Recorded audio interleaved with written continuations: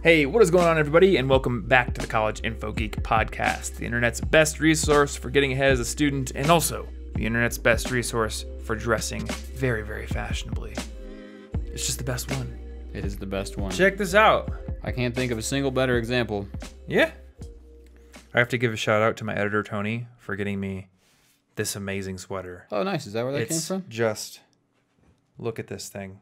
Look at it. People who are not on the YouTube side watching the podcast, they're missing out. Though they won't miss out because I do have a video coming out which may or may not be live by the time this goes live, in which I'm wearing the same sweater. True. You've spoiled the sweater. You spoiled it. No, it has to be shared with the world in as many places as possible. It's a great sweater. Wrong. Yours is pretty good too. Got some Mario going on. It does have some Mario going on. Yeah. Not a llama.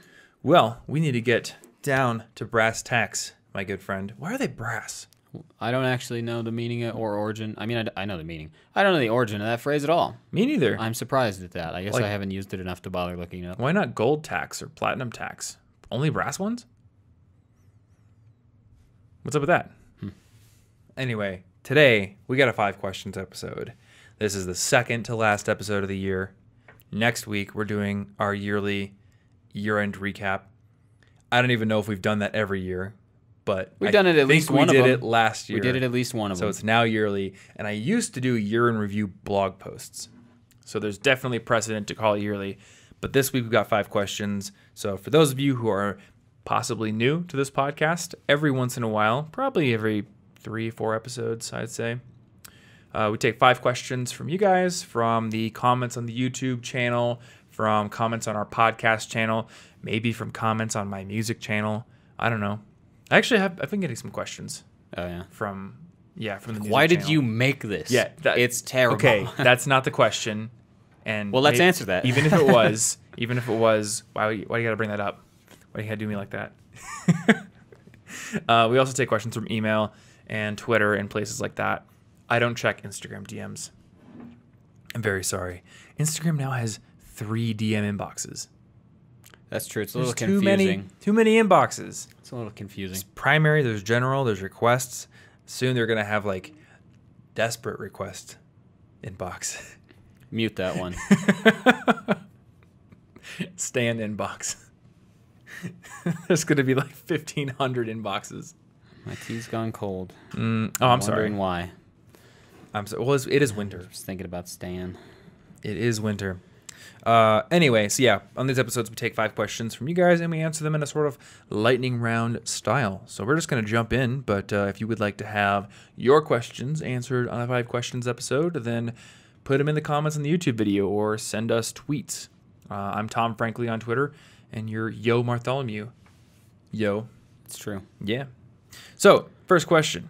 I recently noticed a pattern that whenever I do something meaningful in any of my personal goals or social life, I feel very excited and accomplished. However, the following workday, I find myself feeling miserable and trapped at a job where my time and energy are being wasted on work I don't value. Is there anything I can do to stop feeling bad during work so I can maintain the momentum of my free time? Or I guess in my free time. Give up. Is that the answer? That's the answer. Second question. For me, the answer to this question is, I guess, twofold. Number one, there's an identity issue. So I remember having friends who would just badmouth and disparage their part-time jobs when we were in high school.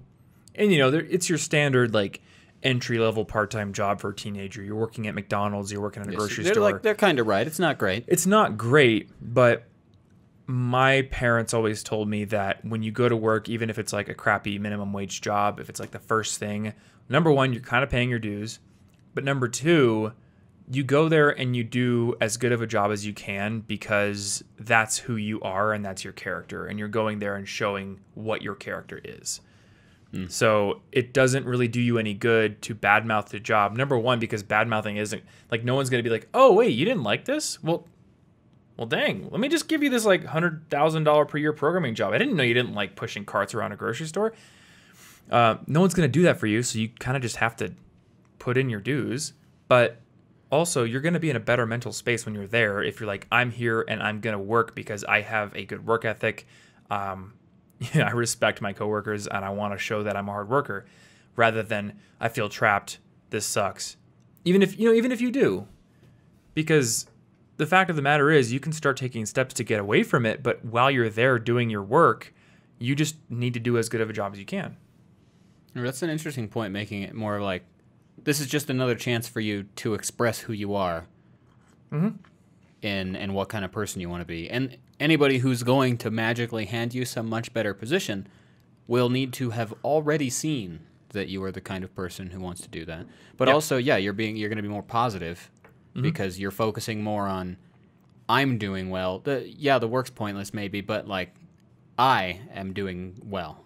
Yep. Yeah.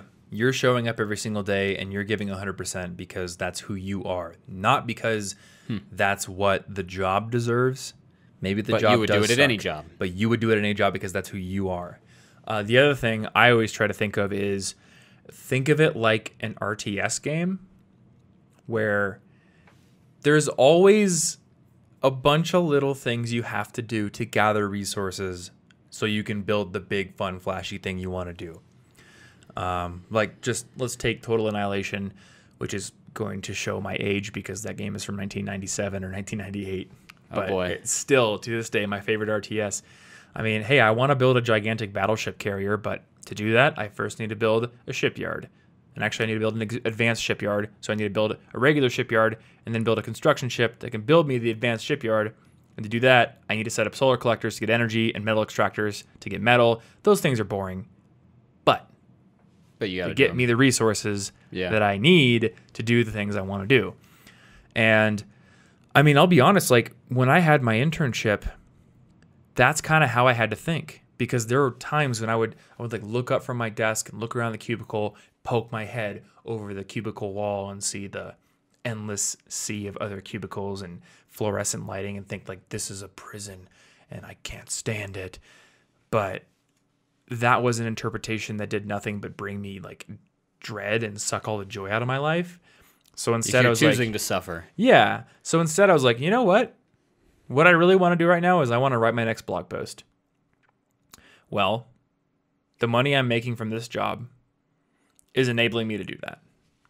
This is me building the solar collector. Yeah. This is me putting in the stupid metal extractor. It's boring. It sucks. But it's setting up the machinery that I need to do the things I want to do. Yeah. And we did a whole episode on video game terminology, right? Or not terminology, but just like lessons from video games. Yeah, like how video games force you to be productive in their own terms, but they're very good at making you feel like you've done something useful. Yeah. Even if it's tedious and you're grinding for hours to get experience points. Yeah. So I mean, a couple more concepts. I don't know if we talked about these in that episode because that was a while ago. That was a while ago. One that I think of a lot is APM, which is just actions per minute. Super important concept in like MOBAs and in RTS games too. Like, can you set things up faster than your opponent? Yeah. Can you get things rolling faster? Well, I thought about that with my job too. I'm like, well, I'm in this cubicle. No one's really over my shoulder watching exactly what I do every single minute. They're just expecting me to get certain things done. So if I can get those done faster to the same level of quality, I have free time. Yeah. Which is why I spent like a good probably third of my time during my internship doing my own projects. Yeah. And nobody ever got mad. I definitely brainstormed stuff like that in like boring sections of classes or downtime at work. And you do it in a notebook, nobody's going to be like, you playing around with that notebook? It's not going to do anything. Yeah.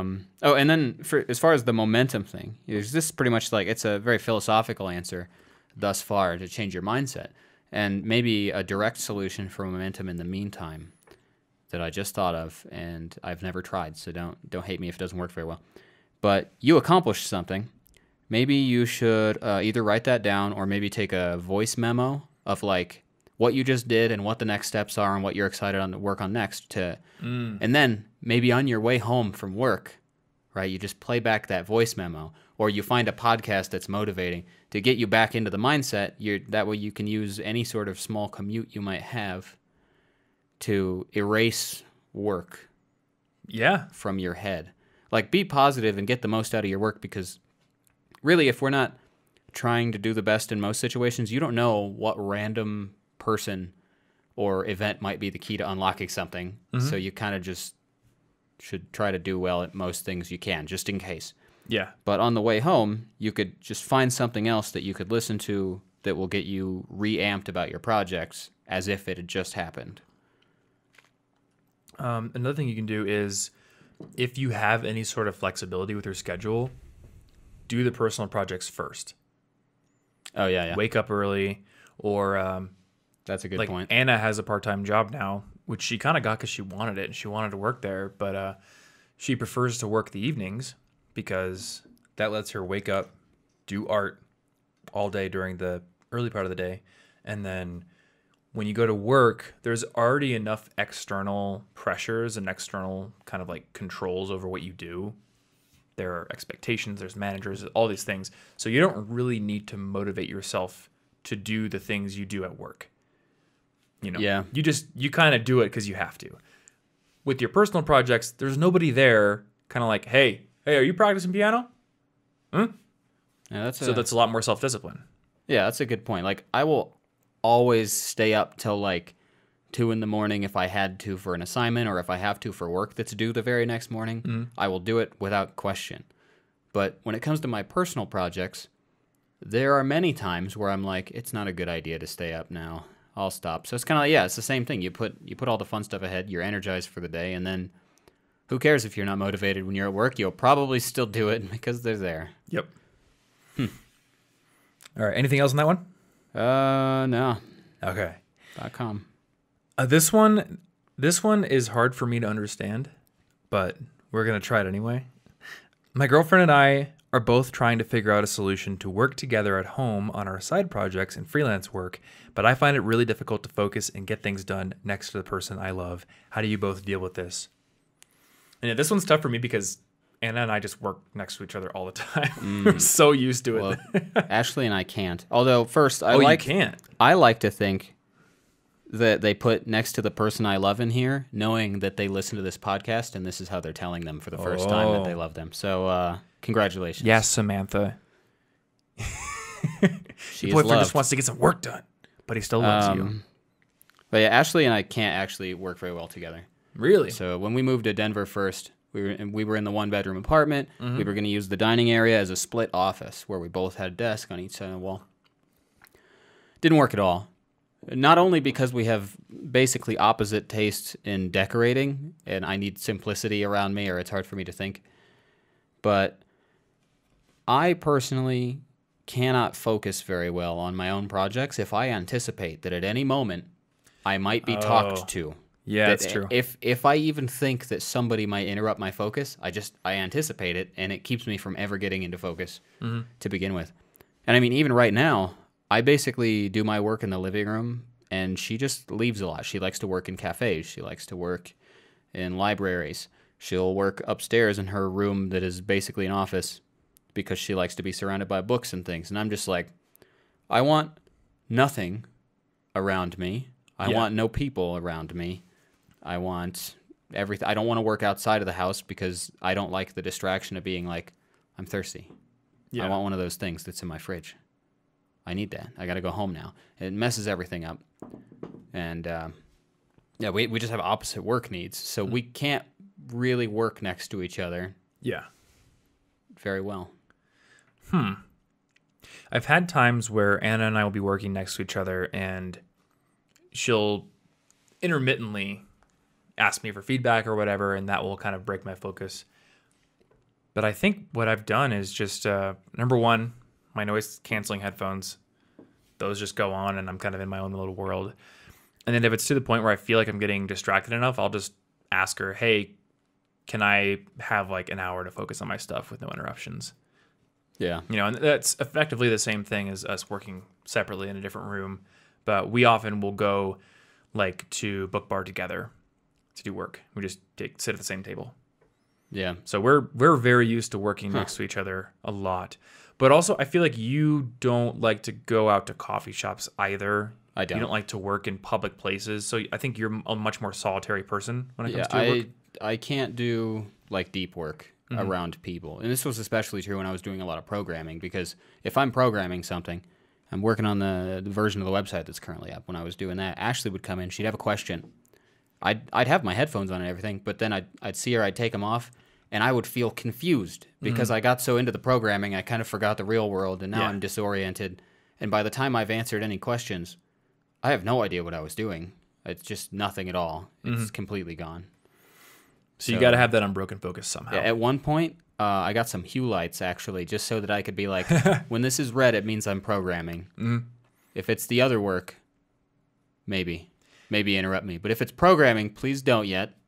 Yeah. Alternatively, you set this light to a nice, delightful teal, and it will let me know, she might need me at some point. I'll finish up what I'm doing. It's a little complicated of a system, but basically, as long as you don't anticipate the interruptions and you've agreed this is how we're going to do it, it's really easier for me. Well, I've actually heard about a lot of people who work at home doing similar things.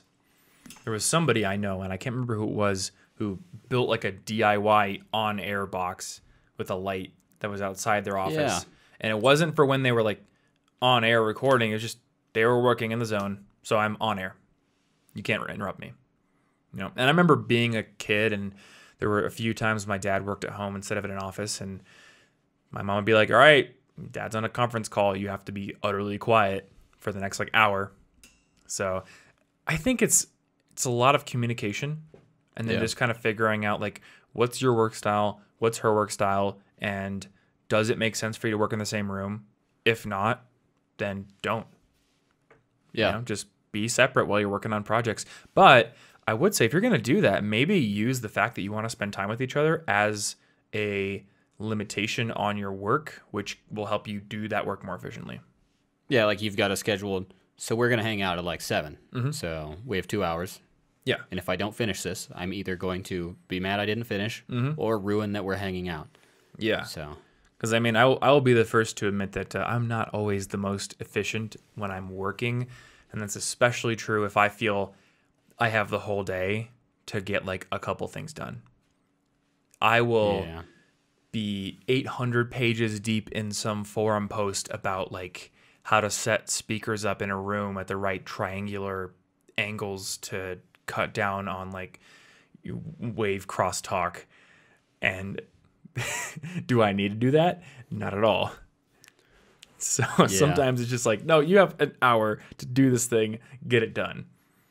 If I don't have that, I will dink around. So yeah, maybe use the fact that you want to spend time together as that limitation. Okay. How can I give feedback to somebody sensitive to criticism?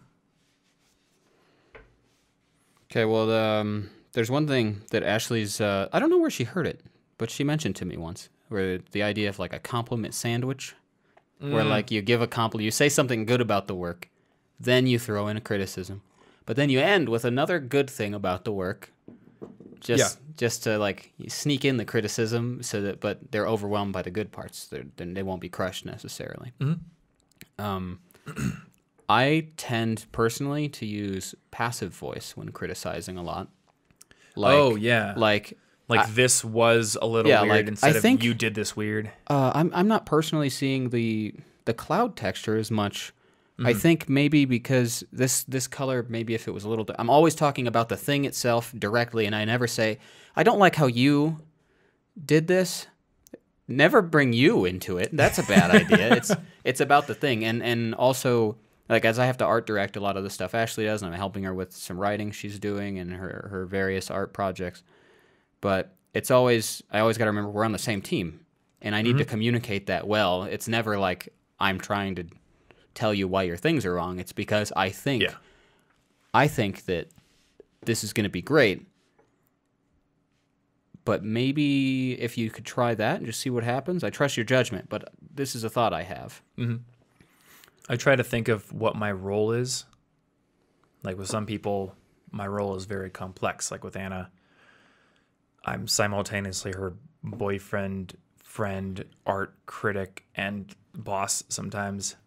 And that can be a lot to navigate. Yeah. With certain people, it's more of a professional relationship, and they want just like unsugar-coated criticism. Just like, tell me what I'm doing wrong. How could I do better? Tony's like that a lot, where he's just like, I want to do better. So I don't really care. You don't have to sugarcoat a lot. With certain people, you do. And I like the idea of the compliment sandwich. Yeah. I try to do that a lot. And something about that that I try to think about is it's not really just for people who are sensitive to criticism. I will try to start out feedback with something positive just because a lot of times people don't hear positive feedback about their work ever. Yeah. Yeah, because you wouldn't have felt the need to say it necessarily. Mm-hmm. And what is it? I thought I heard somewhere that it was like our memories latch on so much to negative things that it's like for every negative thing that is said or happens, and it may be interactions in a relationship where I'd heard this, but in general, it takes like 3 positive things to have as much memory weight.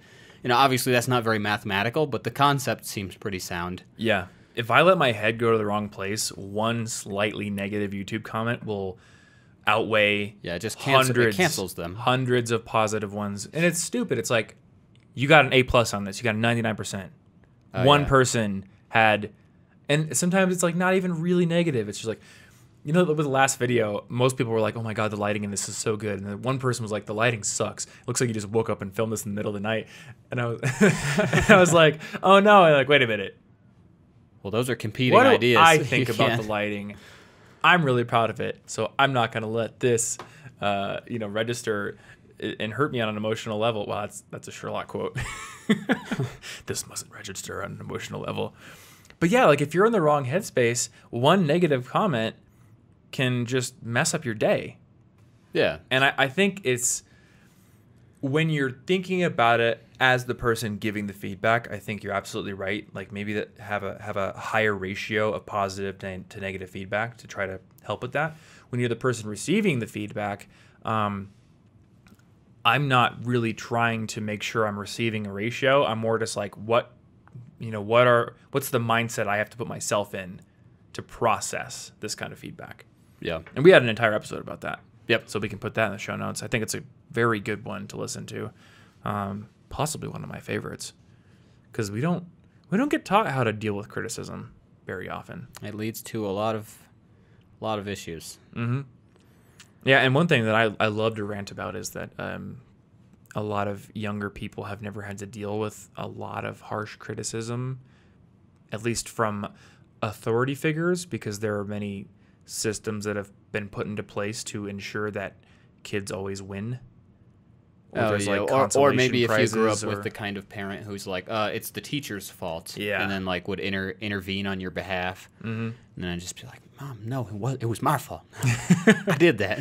But yeah, if parents are always intervening and saying, no, you did it right, it's the teacher's fault, or if there's competitions where there's no winners and losers, things like that, well then kids never learn to deal with loss and to deal with a negative outcome or negative criticism, and then when you receive it later in life, you're less equipped to deal with it, which is why one of my little tiny tips is play video games on hard.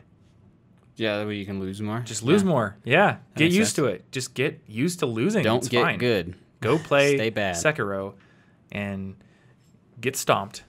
No, it's kind of like how person. Like kids, at times myself included, who got good grades for the first little while real easy without trying. And then eventually there's a point where something happens and you're like, I have to try? What is this? Yeah. I don't understand. It's like the same thing. You're not used to it, so it messes everything up. This week's episode of our show is brought to you by our friends over at Skillshare, which is an awesome library full of thousands of courses you can use to boost your skills and your career prospects. Within that library, you're going to find courses on video editing, on graphic design, on Procreate, illustration, pixel art, right? Yep. Pixel art Plenty courses, of stuff on there. Business courses, web development courses, all kinds of stuff. But the one that I want to promo this week is not yet live if you are listening to this as it goes out on December 24th, I believe? Maybe 3rd. Or 3rd. Yeah, very close to Christmas, and I will be at home with family when this episode goes live. But in January, very early January 2020, I have a brand new course coming out on Skillshare that will teach you how to build habits and strong routines. So If you want to get that course, you want to get my other course, which is already live on how to build a productivity system, how to make sure that your to-do list, your calendar app, your note-taking system, your file organization system all work in harmony. If you want both of those courses, you can get access to them along with Skillshare's entire library for less than $10 a month, which makes Skillshare one of the best deals you're going to find when it comes to learning new things. It's like Netflix, but obviously a lot more useful to your future and your skill development. And the best part is you can actually get a free 2-month trial by going over to Skillshare.com/geek and signing up. So if you sign up today and start the 2-month trial, you're going to still have that 2-month trial when my new course launches, which means that you can go and take both of my courses essentially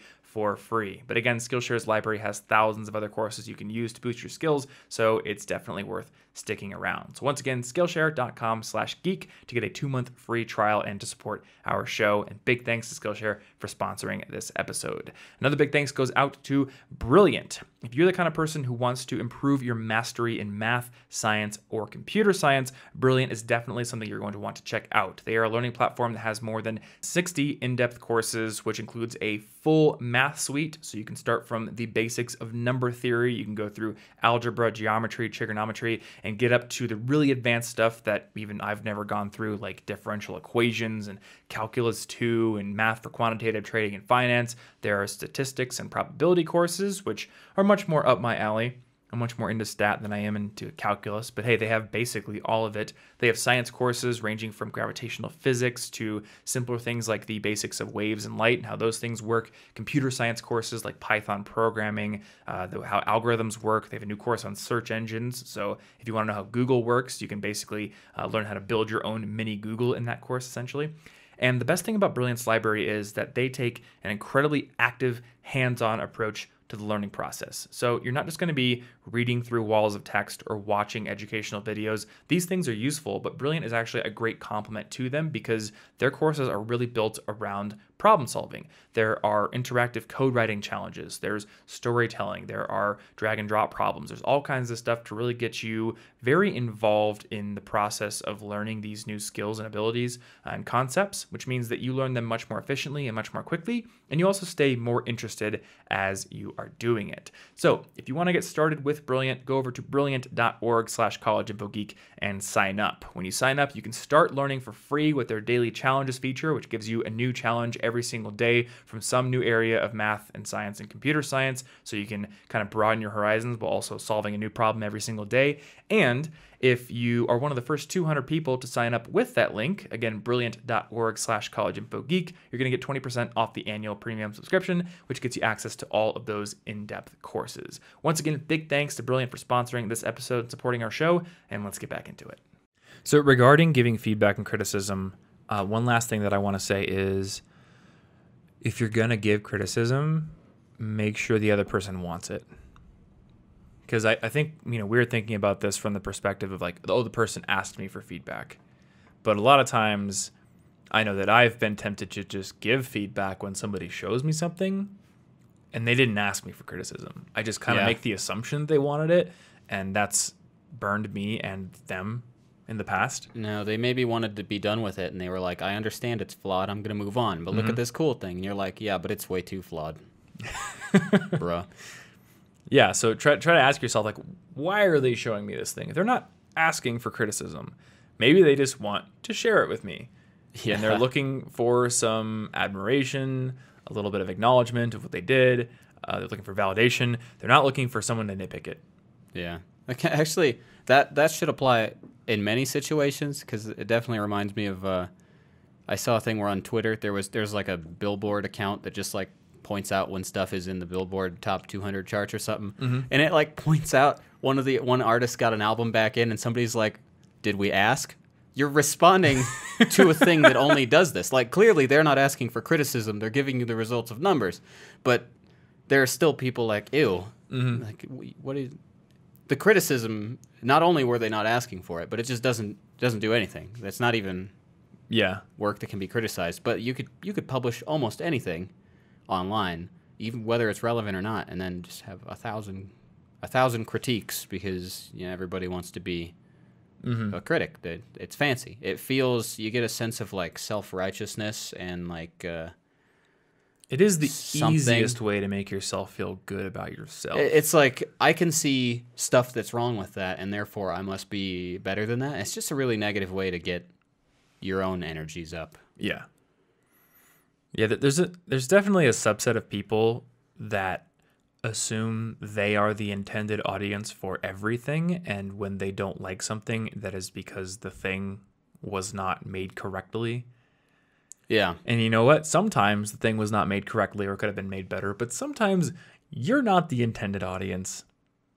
Yeah. So that's why it doesn't fit for you. Yeah, I've definitely had like critiques on my photos that I just looked at, and I was like, if you're making that complaint, you must not have scrolled through the entirety of my account. Yeah. Or you would realize that that's almost all I ever do. It's like we're cool. I see what you're saying, but that critique doesn't make sense here. I'm imagining somebody who just like only likes really happy, bright, colorful movies, like watching Sin City, being like, the plot was cool, was but too dark. The monochromatic color profile, I just don't know why they did that. Yeah, it's just like, that's kind of the thing. That's Should why have been bright and colorful. Anyway, all right, on to the next question. Okay, this one I resonate with. Yeah. As my business grows, I'm finding myself spread too thin and in need of expanding my team. I saw a video of how you use Notion to handle your team and onboarding, and would love to learn more. Do you have any advice on recruiting a team, what roles and responsibilities to delegate, or any other mistakes or best practices? Yeah, I think we did a really good job with that this year. Yeah, we've upped the delegation quite a lot. Mm-hmm. It's all kind of coming together, too. It Because really even if is it starts starting out to a little gel. rough, with several people involved, it's like, how do we organize all this? But it's all starting to happen. Yeah. So I'm the classic DIYer. So any kind of delegation has been very difficult for me, and it's been sort of like a pulling teeth-esque process. But the first delegation experience I had, I think, was with you, because you had written a couple of articles, and I'm not sure if I would call that real delegation. To me, that just felt like guest blogging. Yeah. But then when you built the website, that was the first bit of delegation. And I was a little bit apprehensive at first, even with that, because I had done all the... I guess I had never coded a theme from scratch, but I had done so many tweaks to my theme that I was like, I can do this best. And then you did it, and I realized, wait, no, I couldn't have done that nearly as well as you did. At least not in the amount of time I had. So from there, it was just a process of like letting my ego go in many different areas and letting people take over. I think the biggest lesson that I've learned when it comes to building and developing a team is that it is actually harder in the beginning to work with a team than it is to work on your own. Because most of the time, even if the person you're hiring is very, very talented, if you are hiring them to take over something you used to do, especially if it has any kind of like creativity involved, they aren't going to be able to do it exactly the way that you would have done it. And it's going to be a long process of looking at what they did, trying to give them direction, but also trying to give them some like area to grow and do things on their own and be independent, and then giving feedback. It's very tough, and it takes a long time. Yeah. And that was a problem that I had for a very long time. I think we kind of skipped it between you and I for the development stuff because you were already so good at web dev and like so far beyond where I was that you were kind of doing something I'd never done before. Yeah. Well, and there was every chance for you to say what you wanted. You gave me like Photoshop files, and it's going to be done how you wanted because you literally said, "Look at that," and I said, "Yeah, I'll make that." Yeah, and I guess with Done. our first collaboration, I didn't delegate the design work. Yeah. So I imagine if you would have been designing pages as well, That would have taken a little longer, probably. Would have been a little harder. I think we had a little bit more of it with the podcast editing, and this was so long ago that I forgot that I did that. But yeah, you did. Wow. So for people who haven't been listening to the podcast for very long, we used to not be a video podcast. And my influences when I started podcasting were like the Smart Passive Income podcast, Hello Internet, Cortex, all podcasts that do pretty heavy editing. And it seems kind of silly to me now because we just talk together and we put it online and we make no cuts. But When I started podcasting, I would go through the hour or hour and a half of audio sometimes, and I would cut out every pause and every breath noise, and I would try to make it this perfect piece of audio because that's what I thought you had to do. And I guess I was just kind of imitating my idols. And then you had to do that when you started. I spent 5.5 hours on one guest. Yeah. The problem with editing out vocal pauses when you have guests is that not every guest is used to being on a microphone, and therefore they are way more prone to vocal pauses. Yep. Which is totally fine, but not when you have to cut them out for 5.5 hours. That's true. And yeah, I haven't done I spliced an interview in a words while. together. You couldn't even tell. I just like when something was repeated, I put them both together as if the error never happened. Mm-hmm. No, I think doing that trained us, or at least me, because I guess you haven't done video editing, but it trained me for video editing because now I'm pretty good at splicing takes together when I screw up a line in the middle of the line and then don't remember where I screwed up. I'll often start over again, and I'm like, well, the beginning of this line wasn't as good as the previous take, but then the rest of it was, so I'll just split them in the middle, and it's all good.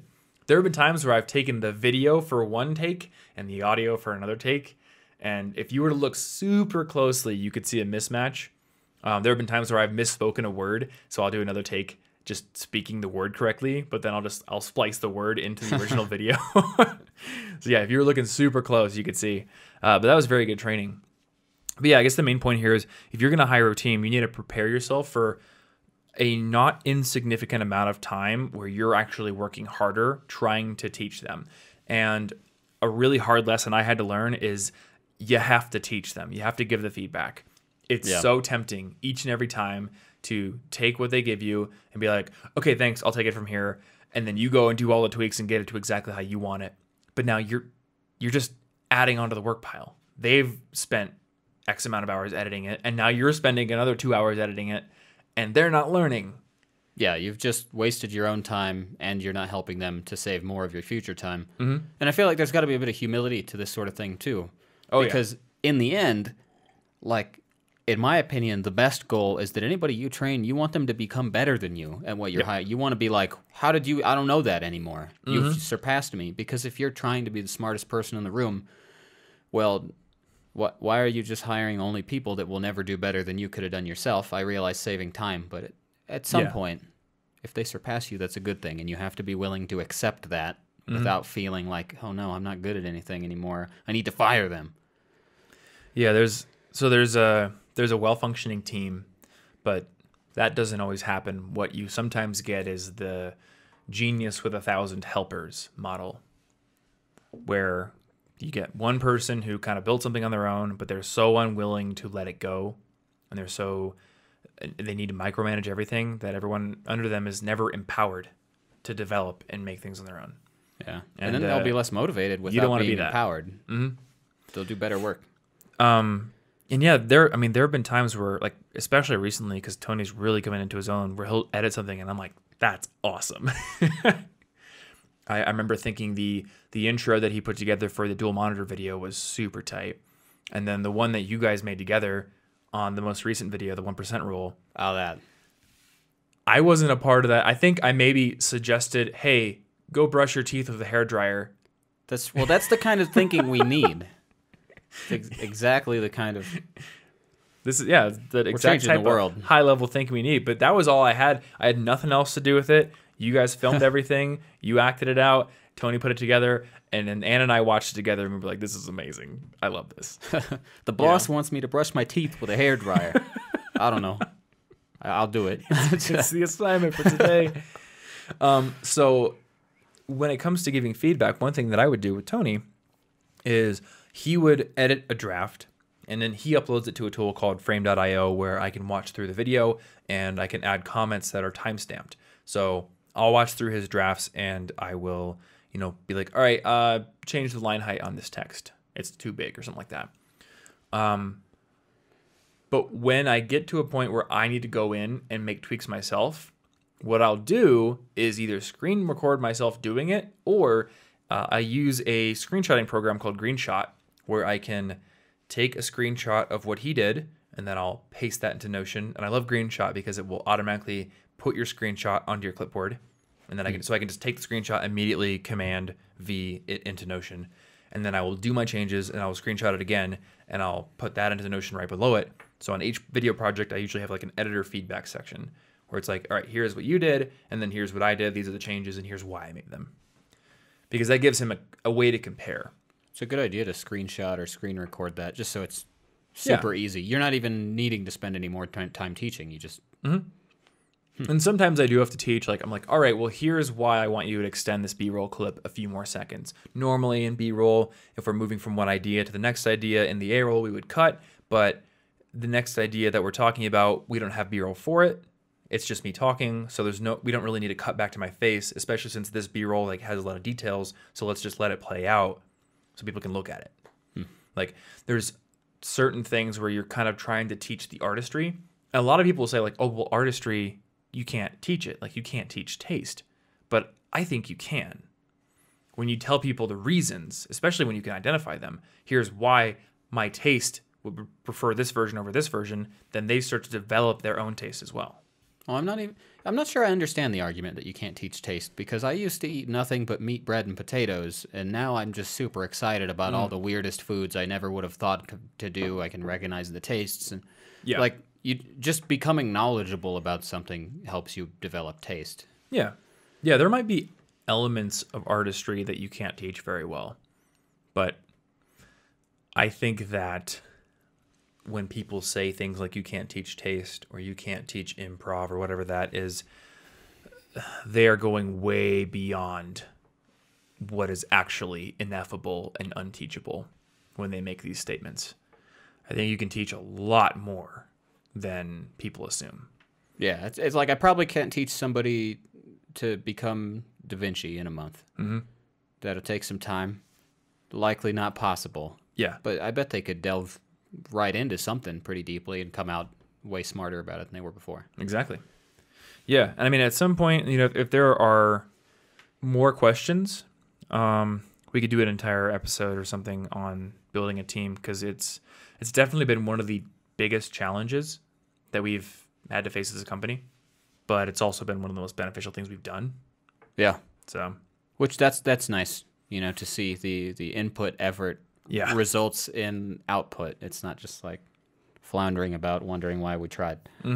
I will mention one last thing is, I've had to come to terms with what my role is, because as the company has grown, I found myself being the creative head because I'm the face of the videos, but also still being the business head, and that doesn't always work.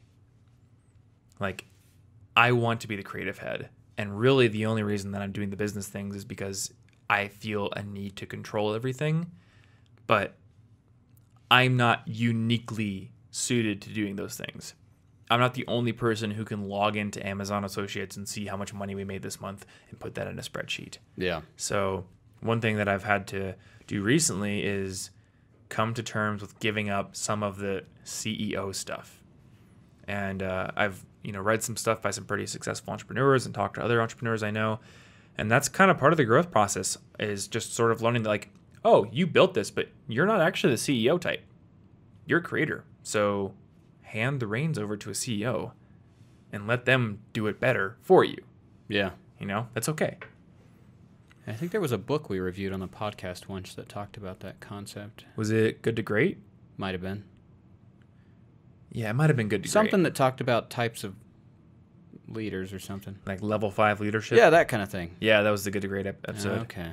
Because, I was talking about how, at least in the Good to Great study, they had determined that the best types of CEOs weren't the super flashy, bombastic, visionary types. They were just like the sort of humble, head down, get results, empower people kind of people. And that's not always the artist who makes things. So if you're the artist who makes things and you find yourself at the helm of a giant business empire, maybe hand the helm to somebody else who's more equipped to handle it. Okay, so last question.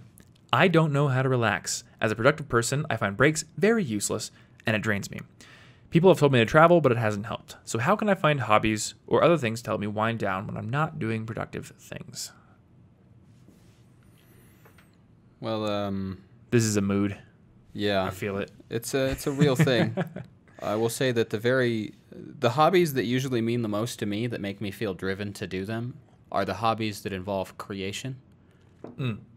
So I can get pretty sick of video games after a while. Yeah. And like, so I'm trying to foolishly hatch a shiny Pokemon, and I know that's going to take forever, and I'm mostly riding in a circle. So if I do that for longer than 10 minutes, I start to like feel like I'm imprisoning myself, and I just hate it. So I understand. I just want to do something. But the hobbies I have that are art or creative based, even if it's creative cooking, the pixel art that I started doing, photography, anything, or music, anything like that, that doesn't feel the same to me. I'm never like, I'm imprisoning myself by playing piano.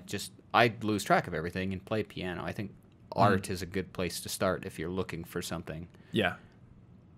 Yeah, art's a big one Like for it me. feels productive, even if it's like not strictly productive. I wonder, I just had this thought pop into my head, so I don't know if it's anything good, but is relaxation something you can practice?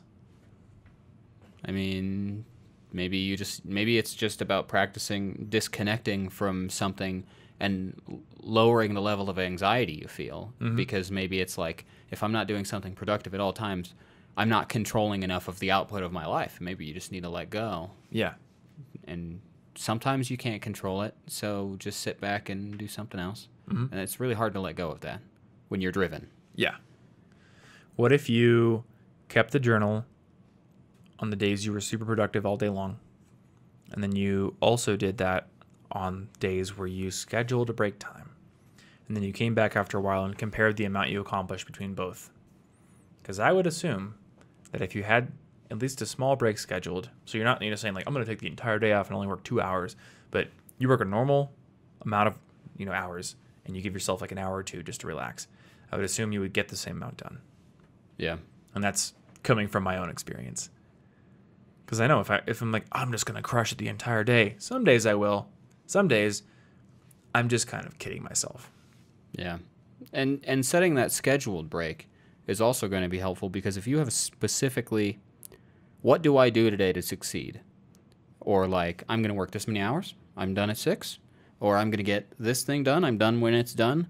Because if I personally don't do those things, then even after I've worked a long amount of hours, if I overestimated what I was going to get done that day, I will kind of feel like, no, but there's so much work to do. There's no way I could do something else. I'm overwhelmed. I'm swamped. I'm treading water. I can't stop working. I have to. But when I've told myself, well, actually, your definition of work today is to accomplish these 3 things, assuming maybe you do a bit of a re-estimation near the end of the day if it looks like they're going to take longer, but otherwise you're done at 6. Yeah. You quit working. And then that's the only way for me to disconnect. Otherwise, well, especially with this job, and increasingly with many other jobs now that you're expected to answer email and phones and things, but like, we literally could work 24/7. Yeah, sometimes we do. And be doing things. Yeah, we just work, Well, I guess I work do all sleep. day long, and it's going to be productive. It will do more things. So if we aren't very careful, then we're going to get overwhelmed at some point if we're not now. I'm starting to convince myself that relaxation is a skill that you must practice. So here's my justification. We can become addicted to social media, or it can become like a habitual pattern of behavior, right? You log into Instagram and you're rewarded with likes on your photos, with comments, and with an ever refreshing feed of new content to look at. So that becomes a pattern of behavior. I want some neural stimulation, and I want some adoration from other people. Well, I can get that by going to Instagram. And for really ambitious people, I think being productive can do sort of the same thing. It's healthier as long as you don't go too far with it. But if you're just like one of the kind of people who's like, all right, I'm going to put in so much work, I'm going to get all these things done, I'm going to publish a blog post, I'm going to get a YouTube video out. Well, the result of your labors is a reward. And if you're the kind of person who's wired to keep chasing whatever it is you want to go for, and you're willing to put in all that kind of work, that becomes a pattern of behavior as well. So perhaps like meditation is the antidote to a distracted mind that is constantly seeking more stimulation, perhaps just relaxation is the antidote to overwork and over hustling, I suppose. Yeah, you're kind of running off that accomplishment high. Yeah. It does Maybe you just feel gotta good to try finish things. I can't, it feels great. You're like, I'm in control of my destiny. And I don't know about the person asking this question, but I know my brain loves seeing numbers going up. So some of my time spent, quote unquote, working is me logging into Ahrefs to look at Google rankings and me logging into That's the YouTube Instagram feed of analytics. business. And it basically is the Instagram feed of business. I'm working right now because I'm looking at the watch time percentage comparison page between this video and my last video to see if I did any better. That's work. Well, sure, maybe I'm going to gain an insight that will allow me to do better work, but I'm also stimulating my brain with statistics and calling it progress. Yeah. And to anybody who's ever played Cookie Clicker or Paperclip Maximizer, you will know this. The numbers keep going up, and eventually your brain becomes numb to the actual numbers and only seeks the change in numbers. And there's no end. You can make $1,000 a month and be really happy with it. You can make $100,000 a month and be really happy with it. But you could make both of those numbers and be really dissatisfied with it as well, or really bored with it. At a certain point, your brain won't care. Yeah. Same with any statistic. The hedonic treadmill is tricky. So be ambitious, hustle, do all those things, but maybe practice relaxation. I remember being that person in college, and I hated relaxation, and I still hate sleep. You sleep. did do that. We made fun of you for it. It's like, Tom's over there working. We're going to play Monster Hunter. Yep. But you know what? I remember you guys making fun of me, and I was like, yeah, I'm going to work, but I spent a lot of that summer not really being that efficient.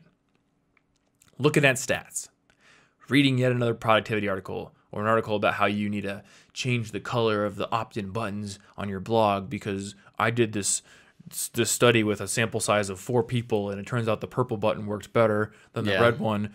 So blah, blah, blah. It's not really work. Yeah. So perhaps practicing relaxation would also help you to gain proper perspective about what is important in your work and what is just mindless, like hustling for hustling's sake.